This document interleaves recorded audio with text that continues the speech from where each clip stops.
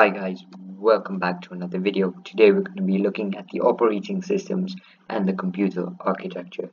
In today's video we're going to look at what are operating systems, what are interrupts and buffers.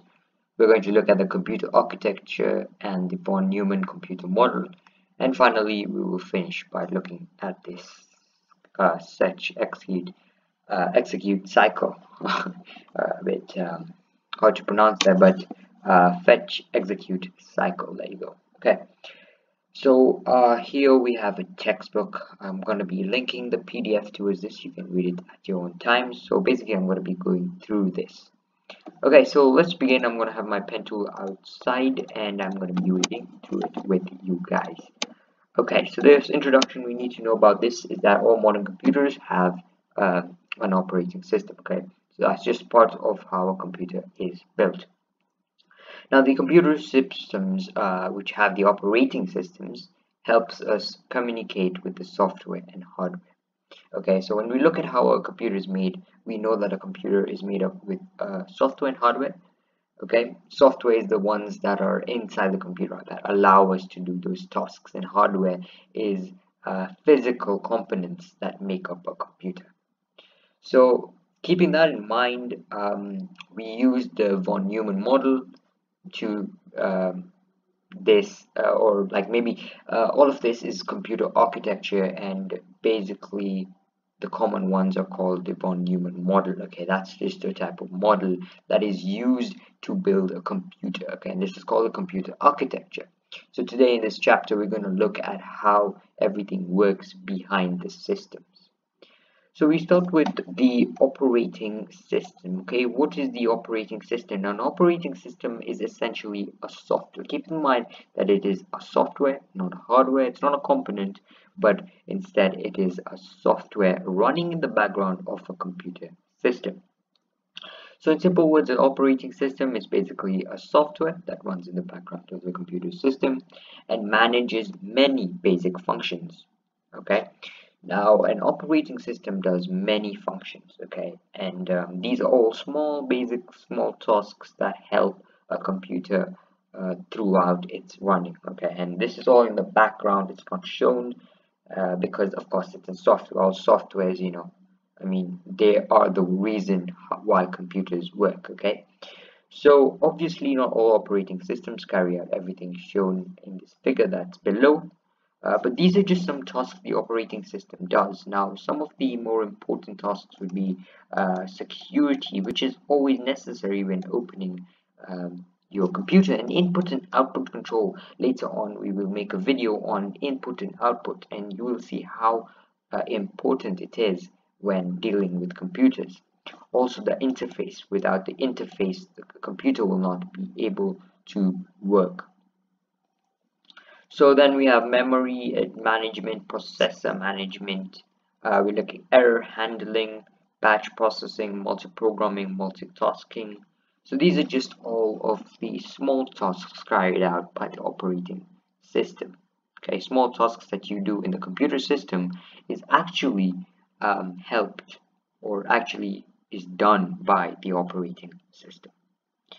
So let's give some examples of an operating system, and you guys will all know about Windows. Okay, Windows is a very popular operating system, and I'm actually currently using the operating system Windows. So this is one of the most popular operating systems, and this Windows does all of these tasks that you see above. Some other examples would be Linux, Android, Unix, and DOS. Okay. Then Windows is an example of a single user multitasking operating system. What does it mean by a single user multitasking operating system? Basically, this means that only one user can use the computer at a time, but you can have many applications open. Okay, like right now, maybe I can have different tabs open, different applications open, but it's only one user, only at one time. So when a computer is first powered up, the programs are loaded into the memory from the read-only memory chip, and these programs then run a checking procedure to make sure the hardware, processor, internal memory, and the BIOS, which is basic input-output system, are all functioning correctly. If there are no errors detected, then the operating system is loaded into the memory. So it's basically like a cycle. So the computer first looks at the hardware, the processor, the internal memory, and then the BIOS, and then finally can look at the operating system.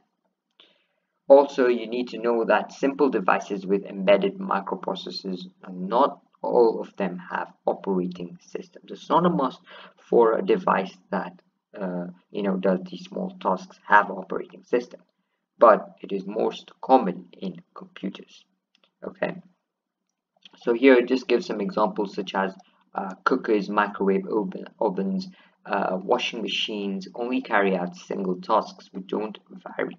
The input is usually a button pressed on the touch screen option and basically activates the hardware function. You don't need the operating system to do anything on that. It's a very simple process, therefore you don't need operating system. So after getting to know more about operating system and the tasks carried out by that, we now need to look at the interrupts and buffers. An interrupt is a signal sent from a device or from the software to the processor. Okay, so this is a signal sent from the device or from the software to the processor. Okay, what is this signal? We're going to look at this now. So this will cause the processor to temporarily stop what it is doing and service the interrupt. An interrupt can occur when, number one, the disk drive is ready to receive more data. So you can get a signal when the disk drive is ready to receive more data. You can also get a signal when there is an error occurred, like a paper jam in a printer. You can also get one if the user has pressed a key to interrupt the current process, okay, such as Control-Alt-Break. The next one is a software error has occurred. An example of this if this would be an exe file. Okay, so this is when there is a software error. So usually you have errors that could be like paper jams. You could also have software errors, and then you could also have different interrupts. So simply an interrupt is basically a signal sent to the device.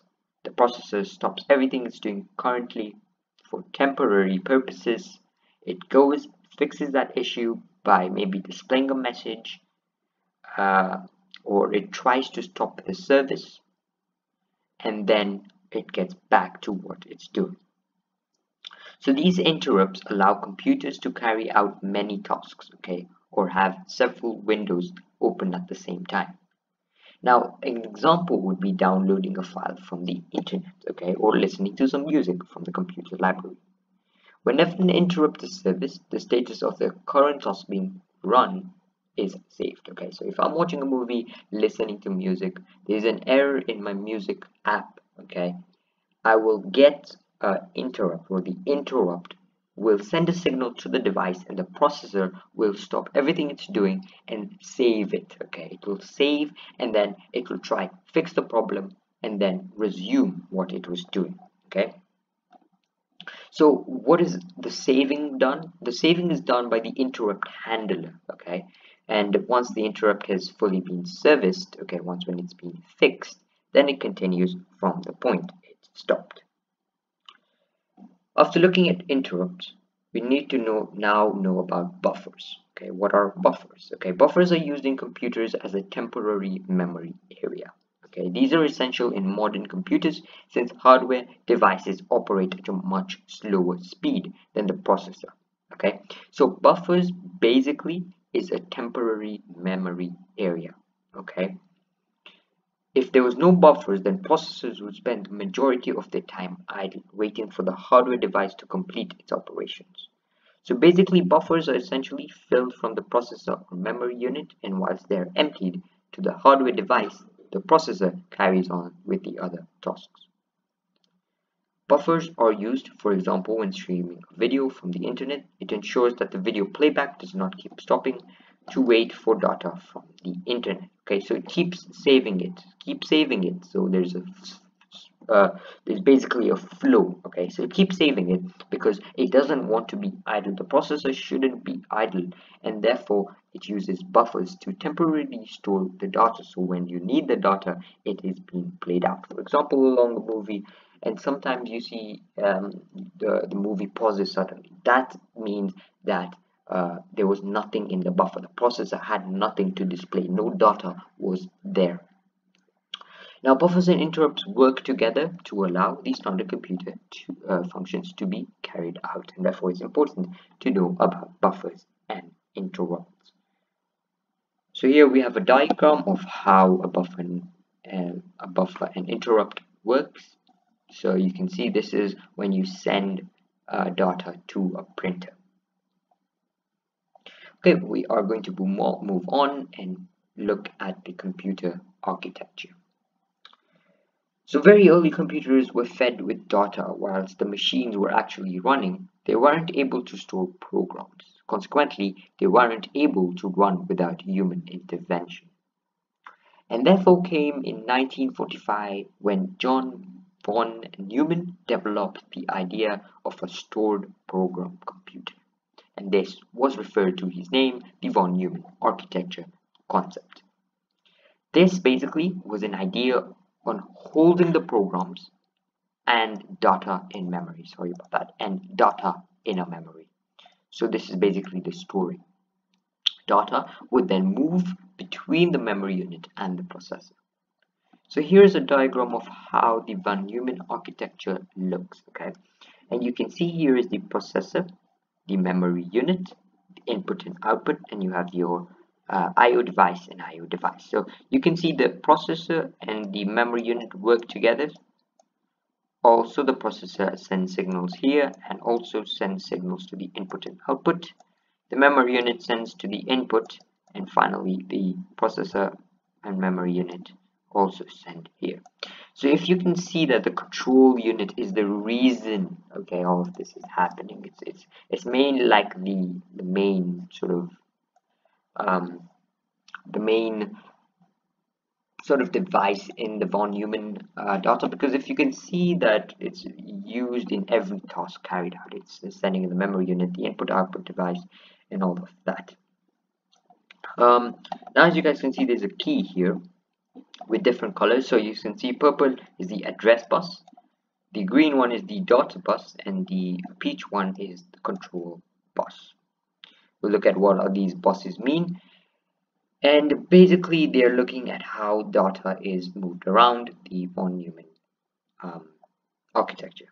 So what is the address bus? We're going to look at address bus. The address bus carries signals related to addresses, okay? It comes from its name, address bus, so therefore carries signals relating to addresses, okay, between the processor and the memory. Okay, then we have the data bus, which sends data between the processor, the memory unit, and the input-output devices.